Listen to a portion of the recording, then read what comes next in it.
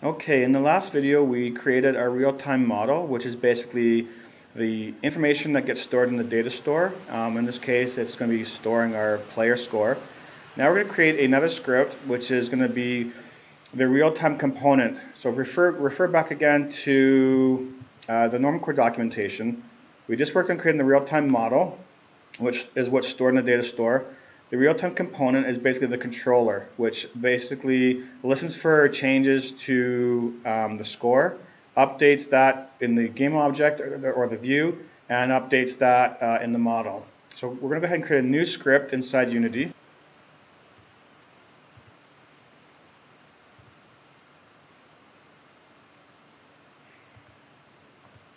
We'll call this player data script. Player data script. So let's go ahead and go inside that script. And we're not going to need either of these methods again, so we'll go ahead and delete those. And because we're going to be tapping into some of the real-time methods, let's add in that library.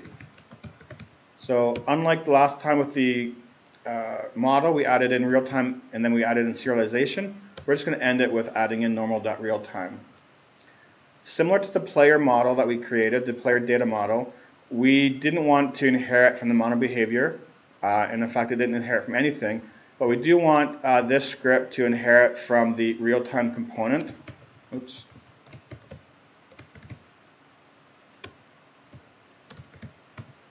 Class there, so we'll inherit some of the methods and access to variables that are in that class. So we're going to go ahead and create a couple of private variables. We're going to create a reference to the player data model. Now, just to point out, this I'm calling it player data model here in this case because that's what I called my script. If you end up calling your model script something different, you'll be creating a reference to a variable or to an object that is a different name. And let's go ahead and call this again underscore model. We'll create another private method, or sorry, private variable. Text. Now, one thing I should point out is we do need to add in one additional library at the top, so let's go ahead and delete that. We need to add in, because we're going to be tapping into the UI system of Unity, we need to add in the UI library here. All right. So create another private method called of type text, and we'll just call this score text.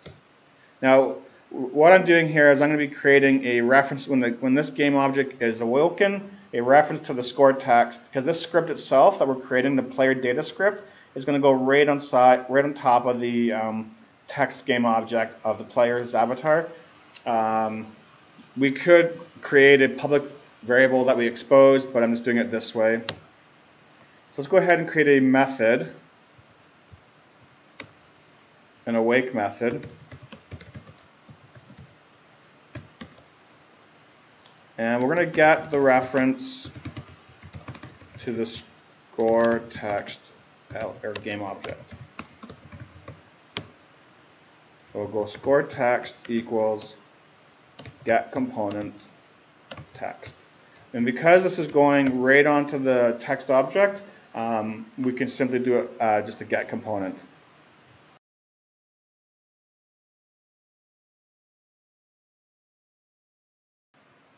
Okay, so we have our player data model called underscore model. It's set to private, and we're going to set what's called a property up. A property is just a way to extend the variable class, and we're going to use something called an accessor, a set accessor, to be able to change that value. And so we're going to go ahead and start by typing in private, and we'll type player data model, and we'll call this property. We'll call it model. And we're going to use something called set, and we'll do 2 more curly brackets. This is going to allow us to set the value back of underscore model to a particular, to be able to set that value. So we're going to start by adding in a couple of if statements. So we're going to add in, we'll go down here, we'll add in an if statement, if underscore model does not equal null,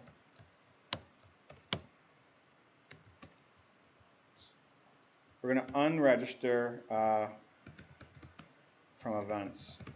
So we are going to be using an event system so that when the value of the value of player score changes, we'll be able to have certain actions happen. But we're going to set this up to unregister it from events. Using the dot operator, we can tap into a method called score. Player score did change. So here's this player score variable that we set up. We can tap into a method called player score did change, or an event system, sorry. And we're going to go minus equals score did change. Now, this is going to be a method that we're going to create. It's not set yet, so it's going to give us this error message. We'll come back to the rest of what's going to happen inside the set accessor in a minute here. Let's go ahead and just create, outside of this private player data model, let's create a method.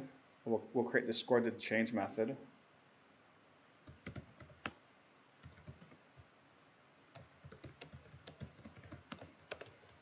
And because this is going to be, the score did change is kind of tapping into the event system of the model system within Normcore, we need to pass a couple of parameters, player model or player data model, and an integer of value.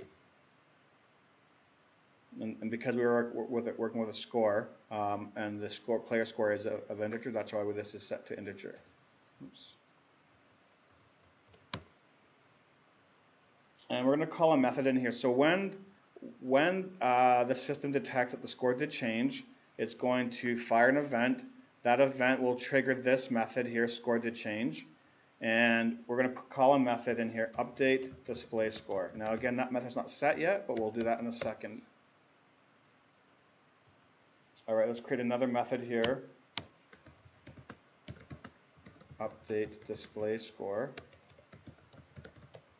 We don't need to pass any parameters to that. And in here, we're going to just basically, so up here above, we initialized this variable score text. We set it to the get component of the text object, GameObject, or component, sorry. And then we're going to go ahead and go score text. Remember, if we want to change the actual content of the text field, we need to go dot text equals. And when we want to combine a string with a variable, we can use something called concatenation. And to do that, it's a plus sign. So it's not adding the two together, it's just basically combining the two. So we're going to have this start of it being score, and then we'll go model underscore player score. So just to recap what's happening, when the events are fired, that the actual data in the model, the player score, when it actually does change, it's going to fire this event. This event will then call this method update display score, which will then update the text element of the GameObject to be the new score. There's a bit more that we need for inside this property here. We need a little bit more. So after this if statement, we're going to store the model. And to do that, we're just going to go underscore model equals value. And then we need to add in another if statement here. Oops.